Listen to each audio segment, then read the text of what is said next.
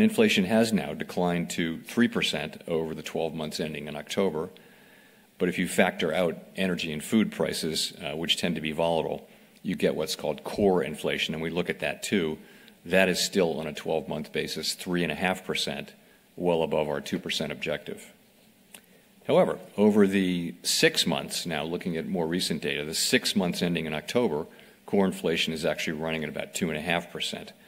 And while these lower inflation readings of the past few months are welcome, they're highly welcome, that progress is going to need to continue if we are to reach our 2% objective. The FOMC is strongly committed to bringing inflation down to 2% over time and to keeping policy restrictive until we are confident that inflation is on a path to that objective.